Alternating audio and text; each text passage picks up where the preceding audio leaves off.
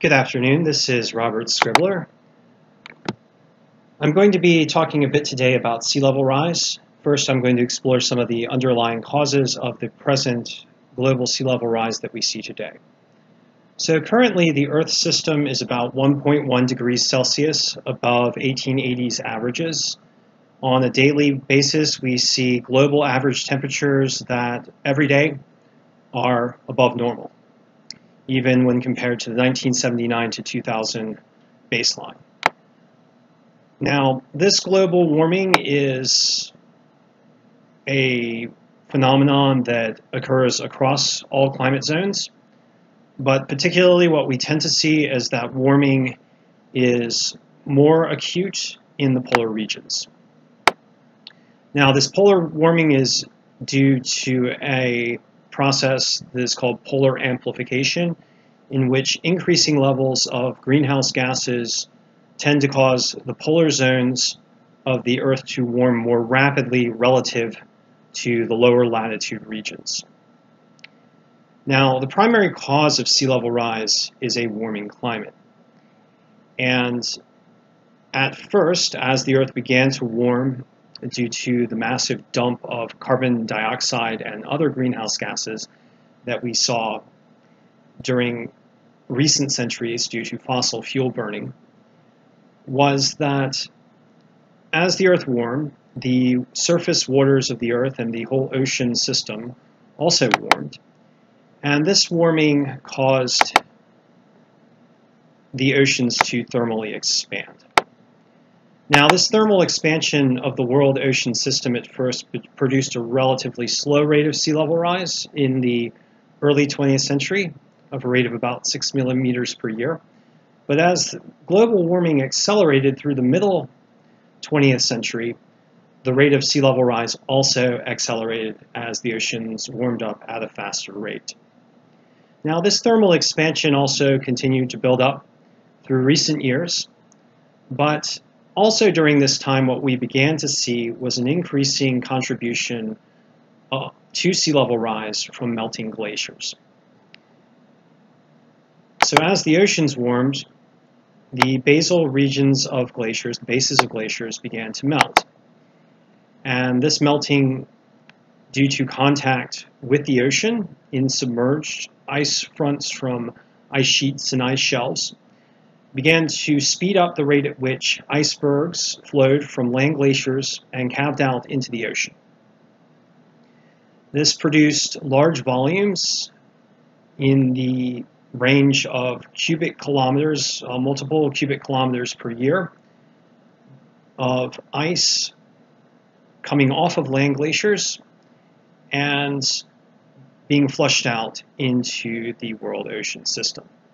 Now, this process is a feedback related process, and so as the ocean continues to warm up, the melt tends to speed up. And as melt tends to speed up, the rate of calving icebergs speeds up, and the fragility of the land ice sheets increases, and the speed of the glacier movement toward the ocean also increases.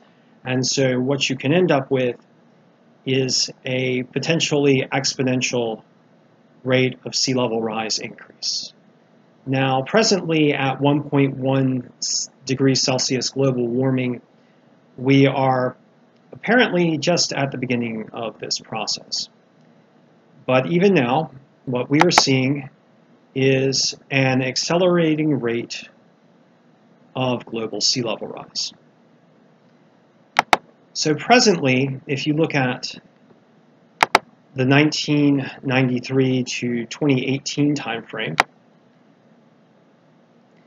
you'll note that global sea level rise is in the range of 3.3 millimeters per year.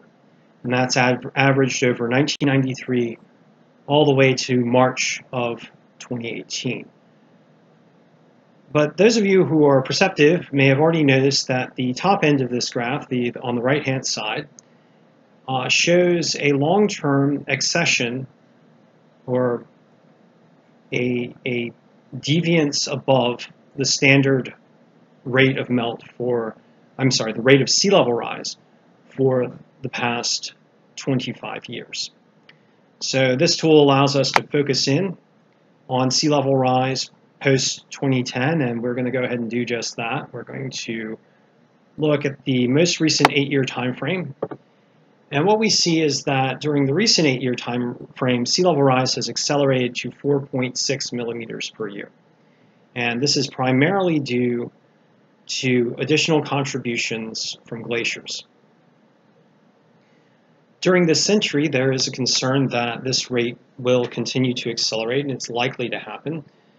There is much debate over how rapidly the acceleration will occur, but what we are likely to see is that over the coming decades, that annual rates of sea level rise will exceed 1 centimeter a year, or potentially more, and that global sea levels will rise by between 2 and 10 feet or more this century.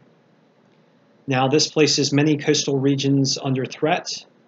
Presently, we are seeing increased impacts from storms and even simple high tide events for a growing number of locations around the world.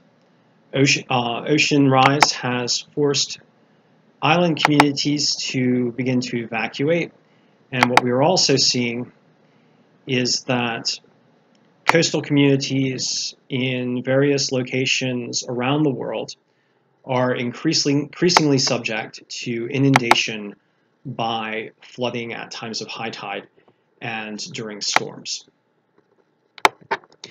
Now, global sea level rise does not occur on a necessarily even basis. So what you tend to see is some regions that experience more rapid sea level rise than others. And these regions are often located in areas near the eastern seaboard of the U.S., throughout the Gulf of Mexico, in the Pacific, near the Southeast Asian region, and surrounding Australia and along the east coast of Africa. But as sea level rise accelerates, most regions of the world and coastal zones will continue to be impacted more and more. And this is a serious concern.